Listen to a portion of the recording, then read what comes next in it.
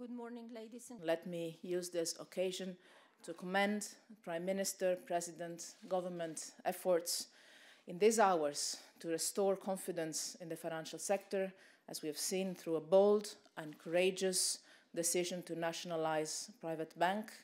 This step should help ensure that all banks in Ukraine are held to the same prudential regulatory standards, making the banking sector stronger and more resilient.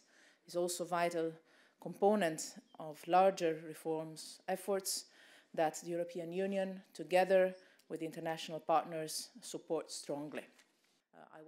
We were looking together at the numbers. We are around 44%. Our support for Ukraine's sovereignty and territorial integrity is unwavering, and we will continue to not recognize the illegal annexation of Crimea and Sevastopol by Russian Federation. We have also discussed today on increased EU support for the diplomatic work to find a lasting peaceful solution to the conflict in eastern Ukraine through the complete implementation of the Minsk agreements. For example, the recent launch of electronic asset declarations and the Council and the European Parliament have agreed on the revised suspension mechanism. This paves the way for final procedural steps which will enable visa liberalization for Ukraine soon. I already touched upon reforms, and let me stress that the implementation report on the association agenda we published last week gives an outline of the intense and unprecedented reforms Ukraine has been carried out across its economic and democratic system. Ukraine has taken an important step to address vital systemic challenges like corruption. We see the determination of the government and of the authorities in this respect. For example, the recent launch of electronic asset declarations and the establishment of new anti-corruption bodies are very important measures recognized also during our meeting today.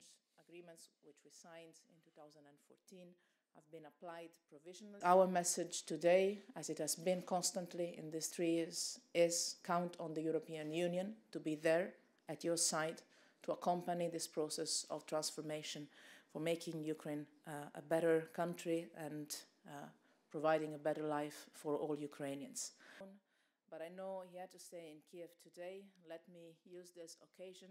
Earlier this morning, we also signed a financial agreement for the Public Administration Reform Programme with 104 million euros contribution to support policy development, civil service and human resources management.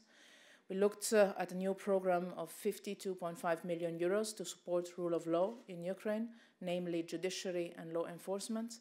And we signed financial agreements for 4 cross-border cooperation programs in which Ukraine participates. And this afternoon, Ukraine and the European Investment Bank will sign agreements for up to 600 million euros that will allow the European Investment Bank to reach its 3 billion euros commitment under the EU support package for Ukraine. Хочу сказати, що реформи потрібні Україні, зміни потрібні Україні.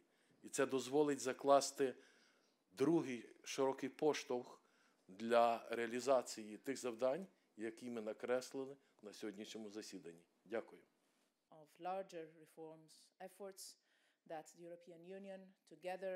Я надіюся, що пріоритети оцінок, які зроблені на сьогоднішньому засіданні, це реальне продовження дорожньої карти між Україною і Європейським Союзом.